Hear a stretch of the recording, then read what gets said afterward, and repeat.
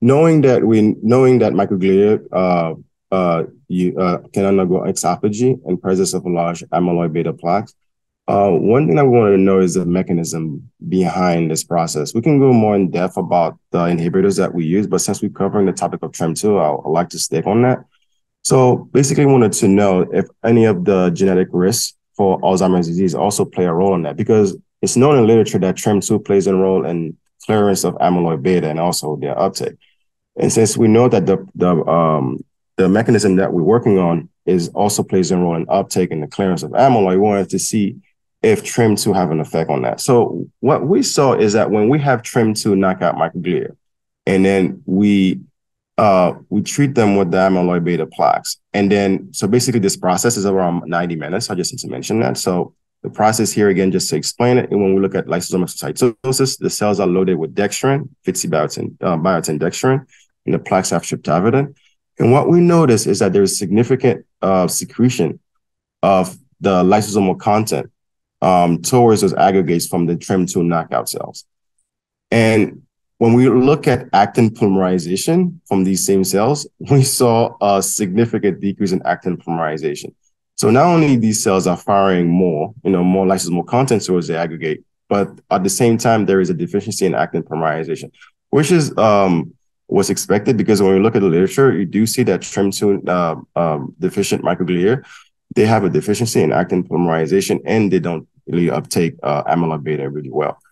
So knowing that TREM2 knockout microglia secrete a lot more lysosomal content, this led us to speculate that maybe what's happening here is that in the brain, when you have TREM2, there is TREM2 deficient microglia, there's a possibility that those cells, yes, they don't really take as much of the amyloid beta, but whatever they take, and then they go into somewhere else in the brain, they're gonna end up secreting more of that fibrils to a different region. Maybe this could be a mechanism to how microglia cells, and we're going to TREM2 mutation, might be able to spread amyloid fibril in the brain.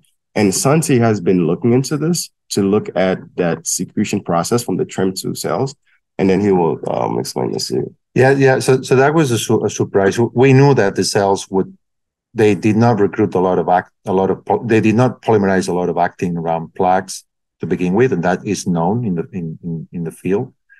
But we did not expect to see such increased rates in lysosomal exocytosis. So the TREM2 knockout microglia released lysosomal contents at what 3 to 4? Yeah, 3 to 4 fold. Yeah.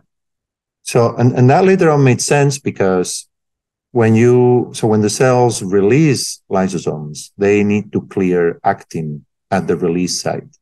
But TREM2 knockouts, they don't have a lot of actin to begin with.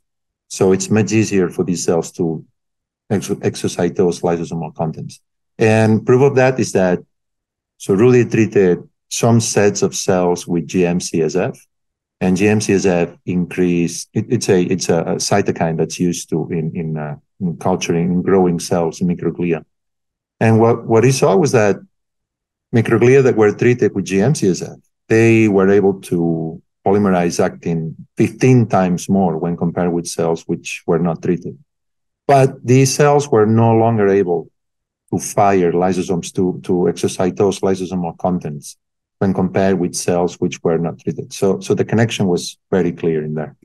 And then, so what we did next was so we had the hypothesis that we had was that, well, if microglial cells can release lysosomal contents, right, we have been doing all these experiments with cells that were loaded with dextrin. But what happens in the real scenario? Maybe the microglial cells engage a plaque, and after that, lysosomes become loaded with amyloid beta, and then the cells cannot digest it, so they might go somewhere else, engage in digestive exophagy, and release those lysosomal contents. Or maybe this could apply for any type of toxic fibril, can be tau, alpha-synuclein. So to test for that hypothesis, what we did was that, so really prepared plaques, also amyloid beta aggregates, and then we sonicated them into smaller fibrils. Mm-hmm. And then we loaded the microglia with them. So the fibrils ended up, they incorporated in lysosomes eventually. And after that, we just incubated these loaded microglia with larger amyloid beta aggregates. And what we saw was that only after 90 minutes. So even, 90 minutes, we're not talking about 3 days or 2 days incubations. 90 minutes after incubation, we saw that the cells had released a lot of lysosomal contents towards the plaques. So the plaques appear decorated with new fibrils coming from the lysosomes of the cells, which were labeled with a different dye. So we could see the incorporation around the plaques. So that made us think that, if this happens within 90 minutes, what would happen with longer periods of time? So this was a very preliminary experiment. We are still working on that. But the plan is to repeat this with cells which are deficient in TREM2. And we expect to see much more release of lysosomal contents.